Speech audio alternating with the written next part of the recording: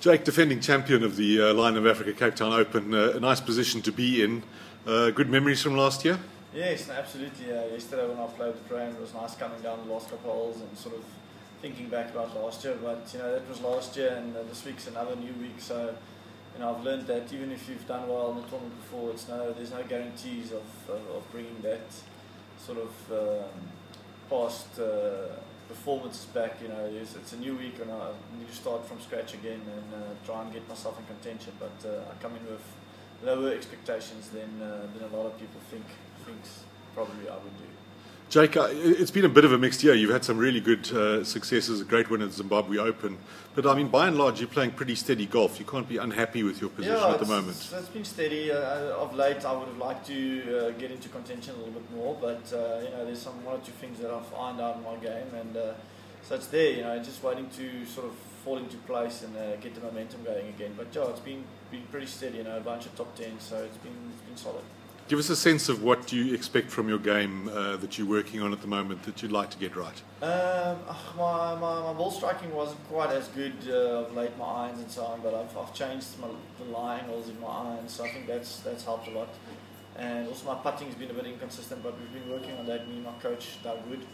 And so that's also important, because even if you have a good day, hitting wise, and if you're not converting your putts, it doesn't really help.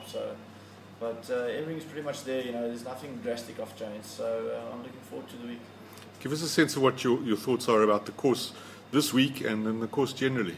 I really like the course, obviously, and this week the rough is up definitely more than last year, but it's supposed to be very windy, and I like that. I like to hit the low penetrating ball flights, so I really kind of like these type of conditions. But I think the course is in good nick for considering the amount of rain they had.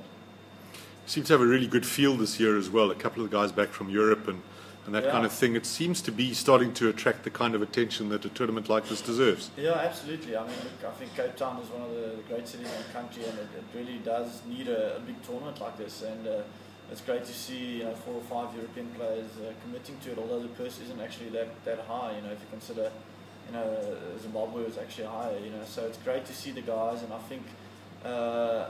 If the organisers and the sponsors can see, what could be possible, they can try and grow the tournament even more. Jake, you look as if you've been having a bit of a losing battle with your razor. Can you tell us a bit about the promotion that the tours professionals are involved in this week? Yes, we've got a little bit of exposure for the Sunshine Tour players through cancer awareness on Saturday as well as Movember.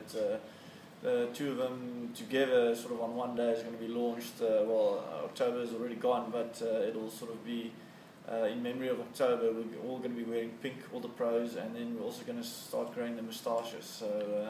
So it's nice, the players want to also be involved with doing something back for the community, and we have a very nice life. We travel over and we make money from playing golf, so we'd like to try and give back a little bit, and some of the pros, or most of the pros, I think, have pledged to donate X amount of their prize money to charity on that Saturday. So it's a good cause. And Jake, you're not going to be one to talk up your own chances. Who else in this field do you fancy? No, look, I mean, there's a lot of guys that's been playing well locally, and some overseas guys also been playing well. I mean, Justin and Eni have come with some good form. So I mean, there's a lot of good players locally as well. I mean, so there's lots of guys that could do it. It's a big full field. So there's probably a bunch of guys that could be up there. But I think the conditions are going to be quite tough. So it'll probably be the guys, more experienced guys, possibly. I would think.